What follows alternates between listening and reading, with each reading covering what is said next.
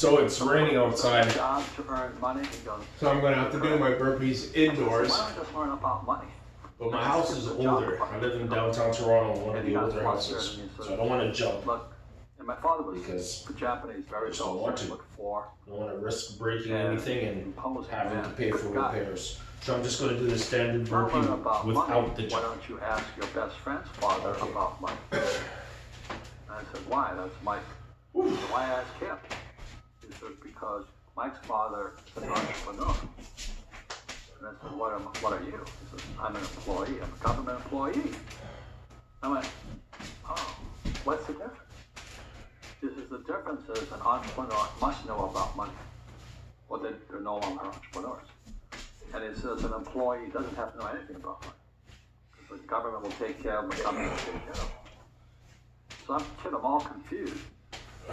So I took my dad's advice and I trundled over to Mike's father's office and knocked on his door and I said, hey, I'm here, 9 years old. Teach me about money. He said, beat it, kid, you know. But that's when the story of Rich Dad Poor Dad started. And finally, through persistence, my rich dad started teaching me about money on one condition. And that condition was he would never pay me. He says, the moment I pay you, you think like an employee. He says, that's the trap. Entrepreneurs work for free. And now I'm 9 years old, my head's going cracking in half. He says, you never want a paycheck, you understand that? Okay, I got it. And he said, well, how do I make money? He says, that's what entrepreneurs figure out. It's like, just like there's a cat, you know, which comes first, a cat or a cat chasing its tail. And so how do I learn about money? So I used to just break out a Monopoly game board. So I would work for free to pick up cigarette butts and get hotels and restaurants, and I would clean and do menial tasks. And as I got older, I started getting into office work, marketing, and accounting, and those kinds of business. But I always worked for free. Feels different. And he would teach me about money, but the way he taught me about money was playing Monopoly. And I finally one day I got like it doesn't feel when are you going to teach exciting. me about money? What do you think we're doing? Monopoly. He goes, no. What do you think we're doing?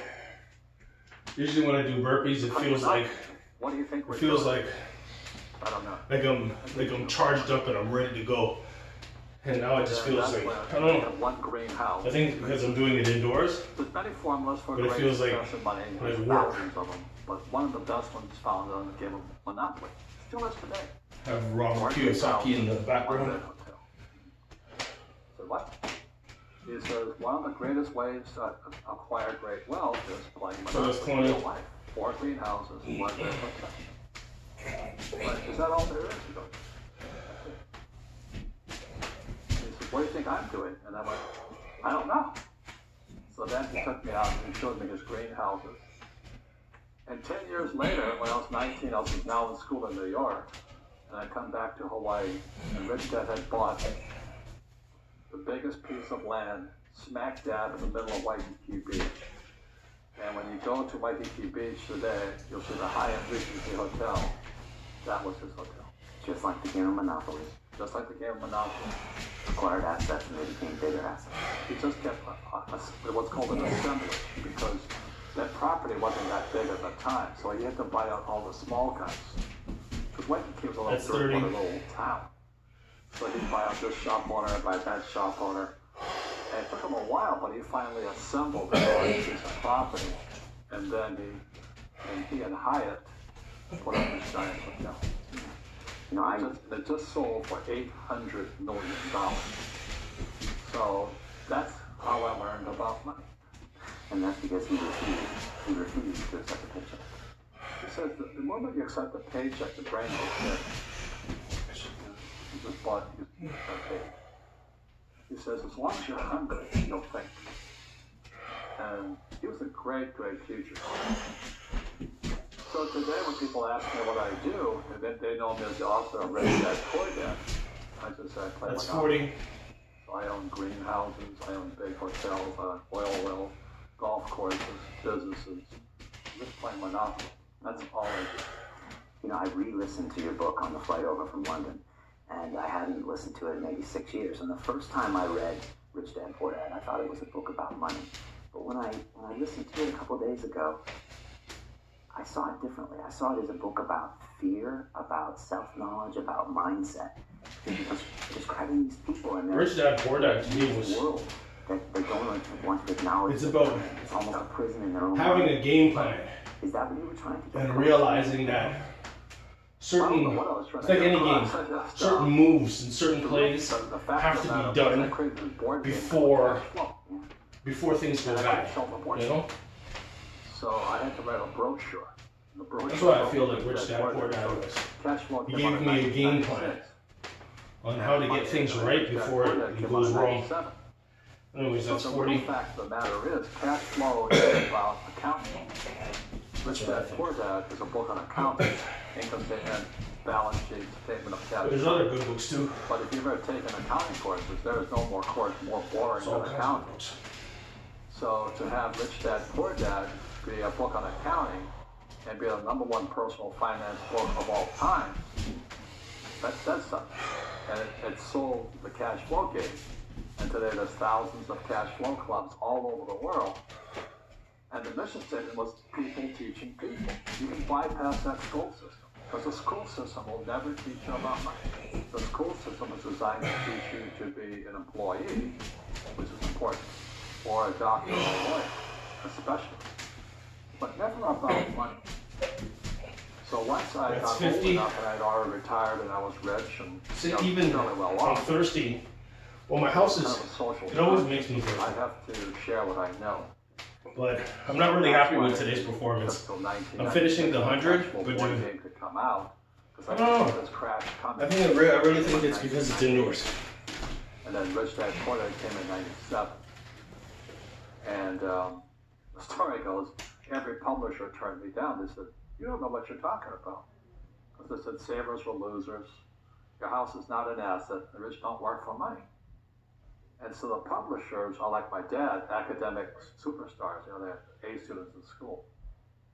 And so they turned the book down. And it took going by self-published route. You know, a lot of network marketing companies picked up the book, like Amway and those guys. And they picked up the book to help. So we're at 50? Because it's about financial independence. They're about the same thing I am. And then Oprah called in 2000. And then the next time on Oprah, and I went from obscurity to world famous, overnight success in 2000. And the book has been on the New York Times bestsellers for 7 years until the New York Times took it off. They said it had been on too long. But as you know, most people in publishing or journalism, they're on the other side of the coin of capitalism. So they don't like guys who make money. And that's like my poor dad's side. So that's kind of the story. And I play Monopoly in real life. I don't need a job. I don't have a retirement. Don't need a retirement. I don't want to take that. But I felt a social responsibility to teach. And that's what I did. That's 60. The book is about accounting, and it is an amazing book on accounting because it makes it understandable. Yeah. I took accounting in business school, and I know what you mean. It's boring. But it is also a book about your own fears, and I think that's why it resonates with people. Right. You're telling things they know it is true. They know when they look in the mirror, they're not making the correct choices. They're not being disciplined. They're doing the wrong thing, and they know they're unhappy. They can fear their whole lives, waiting for the next paycheck. And it's understandable. We all have fear. To be true, we all have fear. It's just how you deal with it. And Einstein said, imagination is more important than knowledge. All right, 60, right? But knowledge empowers imagination. And what most people lack is real business knowledge, like accounting, like debt, like tax. You gotta know that stuff, but they don't teach it in school to anybody. So, and then when people ask me, how did your rich dad learn this when your poor dad, a PhD, didn't? And the answer is very simply, my rich dad is my best friend's father. His father died when he was 13. So his rich dad had this family business at 13 to run. So he had to drop out of school, which was his blessing. This blessing, and sometimes a blessing doesn't look like a blessing, but it turned out to be a blessing. And then his teachers became his bookkeeper, his accountant, his attorney, That's his 70. banker, his real estate agent. So he has what I call real teachers, not these fake teachers in school. You see, most teachers in school, they're out of ethics. They teach subjects. They themselves don't practice. You know, when I came home in my MBA program, I got into arguments with the marketing teacher because the guy didn't have a business. Then I got into arguments with the accounting teacher because the accounting teacher didn't know accounting. I knew more about accounting than him because I actually worked in bookkeeping in my rich dad's companies. And so I'm not an accountant, but I understand accounting. So that was the end of my school years because I understood what a fake teacher is. A fake teacher is somebody who just wants a job and they'll teach anything. You know, they teach how to shine shoes and you pay them more money. But they really don't know what they do. For example, my calculus teacher, went to military school in New York. And I asked the teacher, I said, you know, I'm in my third year of calculus now. It was called strength of materials. I said, am I ever going to use this stuff? He goes, no. You know, but why do you teach it? I was like, I take it. I said, do you ever use it? He goes, no. And that's why, you know, you have to, in life, one of the things I suggest to people, you're going to find a real teacher. So that's 80, 20 more till 100. Somebody doesn't do what they teach. And a real teacher is doing what they teach every day. So my accountant, my attorneys, they're in it every single day. That's how I learn, because every day I'm solving problems in my business. So I have accountants and attorneys and bankers and all these people on speed dial. And I'm solving problems with my That's how I got smart. How are we doing 21 years later since this book was published? There's more information out there than ever. We've got the YouTube, we've got the internet, everything. Are people better educated about this? No. They're worse off.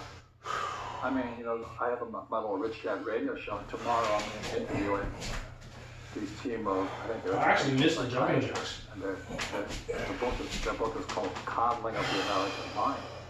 Is how they're making how our school system are making our students think. So in school, they have this thing called the triggering effect. So you can't, as a teacher, you can't say anything that might upset the student. They don't want anything that might jar their point of view. So if I went into school, I'd be thrown out. Because I threatened. I would, you know, I think it's school about opening your eyes and minds to ideas. But that's not out of the norm. It's going to be PC, not politically correct.